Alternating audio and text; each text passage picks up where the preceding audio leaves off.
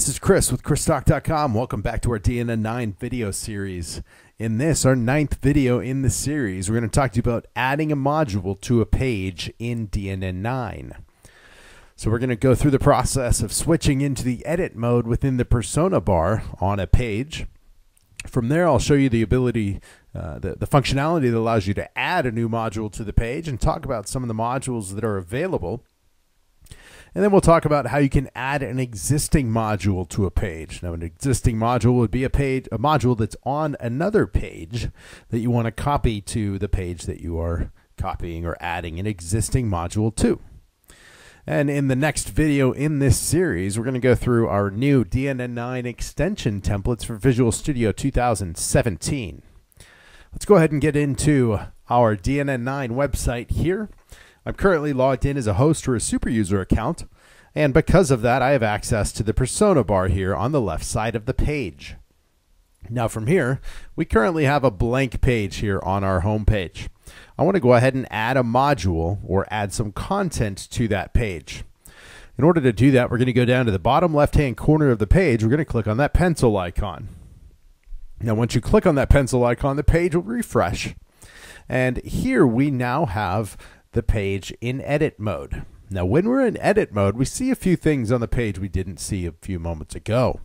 We have these little dotted lines all across the page. Now depending on the skin or the theme of our page, the layout of these lines may differ. Each one of these dotted boxes is a pane, a location where we can place modules or content onto our page. Now, in order to add a module to the page, we're going to go down to the bottom of the page here. And when we're in edit mode, we have a new toolbar across the bottom. From there, we've got an add module option, an add existing module option, page settings, and an option to close the edit mode. We're going to use this first one, the add module option. Now, when you go to choose to add a module to the page, you're given a list of modules that are installed within this DNN9 website. Now, you can see the very first one listed here is the HTML module. The HTML module is a very common module on DNN9 websites, and actually all DNN websites, in which you get a rich text editor with which you can manage the content on your pages. It's one of the most commonly used modules across all sites. In addition to that, we have a module such as the account login, a registration module, configuration module, a menu module, the dashboards, consoles. There's a number of different modules available within DNN. And if we go ahead and scroll down, you can see that list will populate with any installed modules within your DNN installation.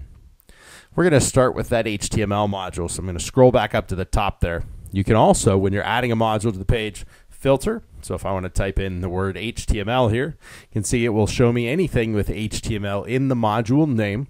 We have the HTML module and the HTML editor management module. We'll talk about that in a later video in our DNN9 series. So we're going to go ahead and choose the HTML module in order to add that module to a page. Now as soon as we do that, you can see we have this little floating modal window here. And we can take that and choose where we're going to place the module on the page. As we drag that module around to the different panes, you can see it highlights the pane where we're going to place the module as soon as we release the mouse button on our mouse. So from here, I'm going to go ahead and add this module. And I'm going to add it into this pane right here that stretches essentially the full width of this page. If I go ahead and release that mouse button, that will drop the module here into the page. Now the HTML module we'll cover in a future video, but we can, if we need to go in and make changes to the content of that module, we can mouse over the actions menu for the module and choose the edit content option. Now just to quickly show some content here, we are going to go ahead and put some sample content in. And then from there we can click save. That will save that particular content within the module. And if we go ahead and close the edit mode, we'll see that that content is now displayed on the home page. So we've added an HTML module. Like I said, in future videos we'll talk about more details around the HTML module. But before we wrap this video up, let's go ahead and talk about the add existing module option. Now, in order to do that, what I'm going to do is I'm actually going to navigate to a different page. We have a page here called Products. When I navigate to that page, we can see that there's currently no content displayed on the page. If we go ahead and click the edit pencil, it'll take us into edit mode. There is actually an HTML module here already on the page. And the reason it did not display before we were in edit mode is the module hasn't been configured with any content, so it actually hides itself. If we went into the edit content option and saved the changes or made any changes and then saved those, then the content would start to become visible on the page.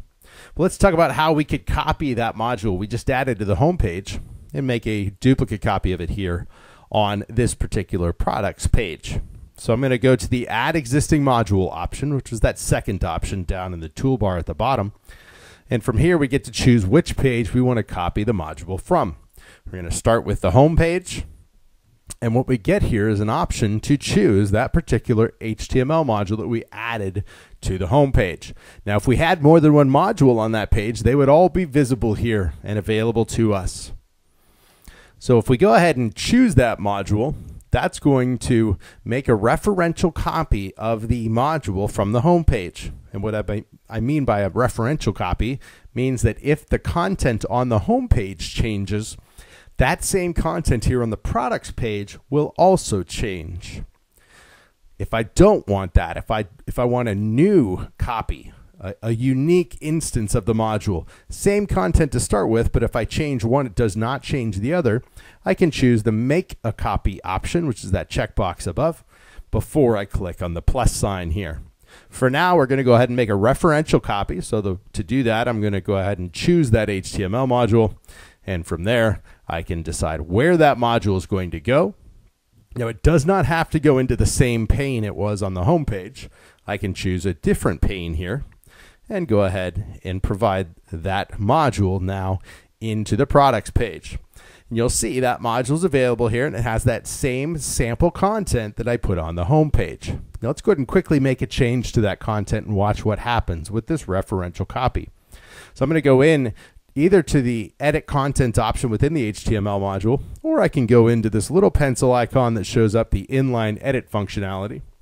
And I'm going to change this content from originally being put some sample content to adding a V2 onto the end of that. Now, if I move my mouse again, I get this little toolbar. I can go ahead and save those changes to that HTML module. That content is now saved here on the products page. If I go ahead and close the toolbar at the bottom, we can see the content from that module being displayed. Now, it still says put some sample content V2 in that module. If we switch back to the home page, we're going to see that the content on the home page has also changed due to that referential copy that we made.